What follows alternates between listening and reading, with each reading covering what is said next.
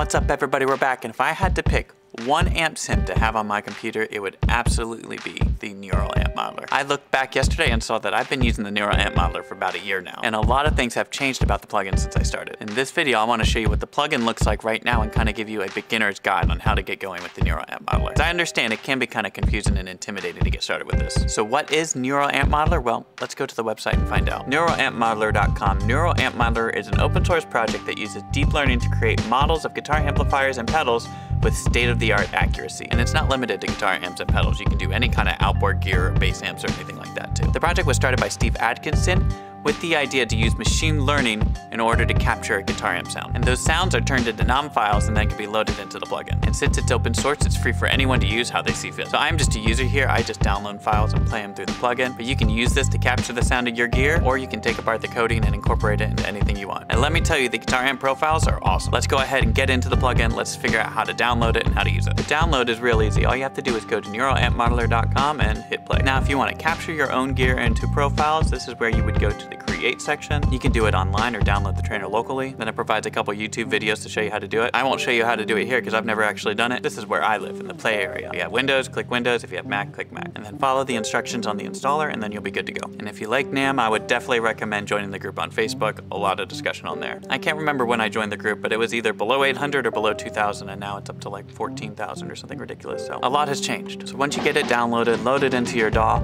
and you have this blank canvas. So the Neural Amp Modeler itself does not come with any profiles. That's where this next website comes in. When I first started with this plugin, most people would just put their NAMM profiles in the Facebook group. And that was good for a while, but then it just got crowded and convoluted with the number of profiles. And since this is open source, there are a few options that were trying to become the centralized location of NAMM profiles. And this is the one that won out. This is tonehunt.org. Over 8,000 amps, 2,000 pedals, and 3,000 IRs. Everything you're looking for is right here. So I'm looking at all models right now.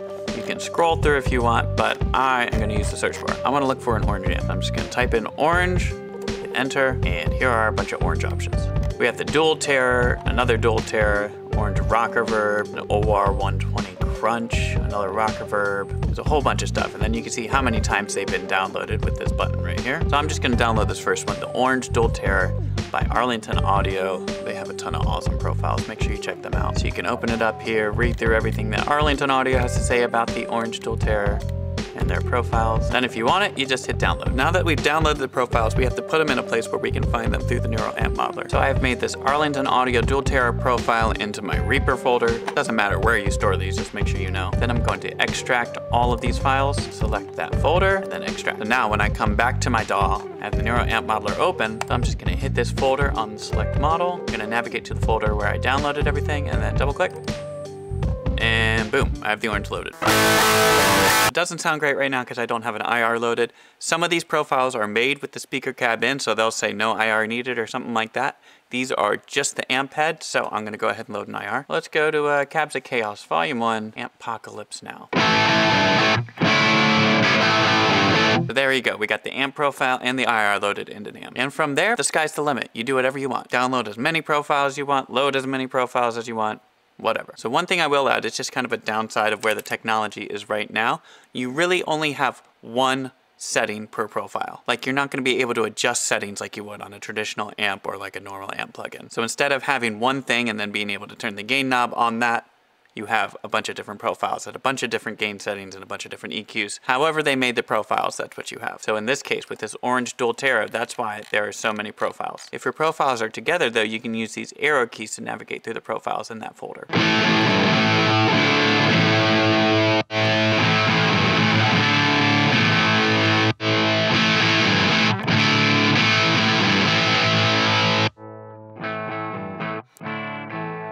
Clean channel, no. Usually G stands for gain, so that's gain at 2 out of 10.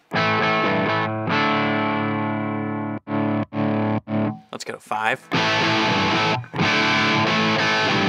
Yeah. And if you're curious about what any of this actually means, you can go back to the Tone Hunt page and they'll tell you everything. That is one of the downsides of this being open source, is there's not one centralized location for everything. And there's no real consistent way of doing things or labeling things. Everybody just kind of does what they want. There are general guidelines that people follow, but there's no like strict rules and you can upload anything to Tone Hunt. So with 14,000 different amp profiles up there right now, some of them are bound to be bad. But in the end, it all just kind of comes down to preference. And the interface is really straightforward. You have input, you have a noise gate, bass, middle, treble. Those are EQs that are after the amp profile. And then your output. The normalize button here is supposed to help with the volume differences between the profiles so that they all output at relatively the same volume. You can turn the EQ off if you want, and you can turn the noise gate off if you want. So that's pretty much it. I hope this video was helpful for anybody curious about the Neural Amp Modeler, how to download it, how to get started, and how to get profiles onto your computer, load it up into the Neural Amp Modeler so you can enjoy it just as much as I do. And stay tuned, because it seems like people are constantly working on the Neural Amp Modeler, and it's being incorporated into other